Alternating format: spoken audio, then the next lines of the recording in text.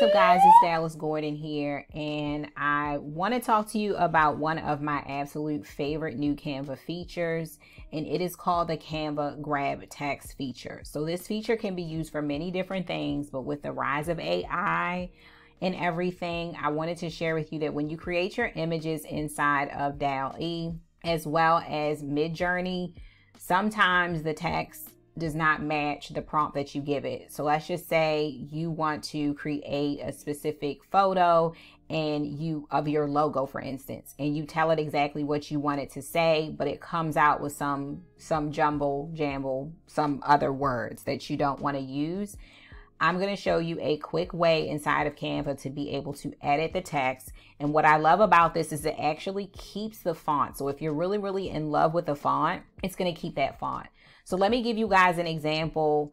I was inside of ChatGPT and I was using the Dall-E plugin here, or not really plugin, but I was using that particular option in order to create images right inside of ChatGPT.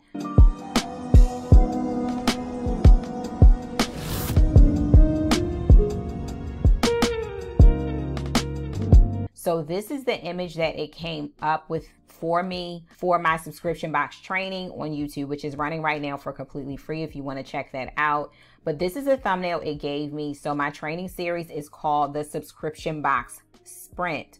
So when I put it in, this is what it came up with. It came up with just sub box and the guide and guide for beginners, and it spelled guide wrong, and this R is doing something really funky. It's like a second R. So it just came out all over the place. So of course I cannot use this thumbnail as is. I love the design though. This is perfect for Subscription Box Sprint.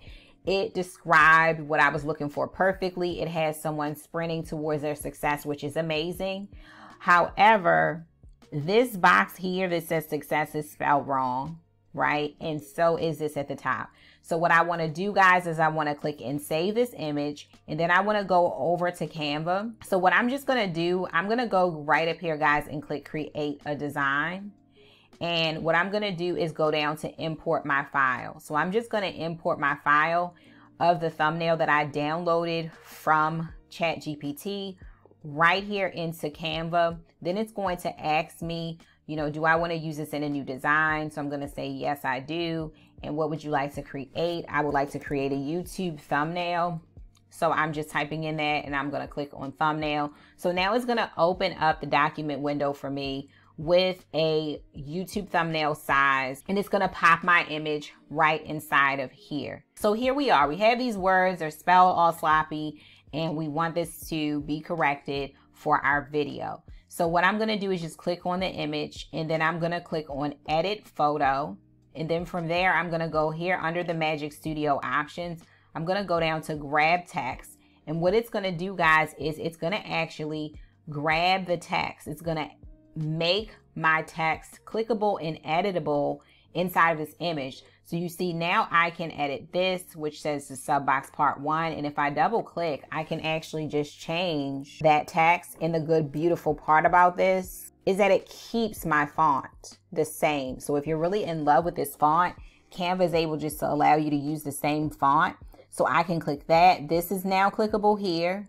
So I can now change the words, or I can completely just take these words out if I want to. So now I can do the sub box sprint. Also, this small text here is now clickable. So now I can correct that to really say training for beginners. Right? So now that's fixed. I can move this around now, and I can put this wherever I want to put this and make any changes that I want to make. So that's amazing. And there's also some tools where you can move around photos as well. But today we're just focusing on that text. And even inside of my box, guys, where success is spelled incorrectly, now I can fix that text and I can change it and I can keep my same fonts. So this is amazing. This is a game changer, guys. You don't have to go into Photoshop or anywhere else if you want to change words and things like that.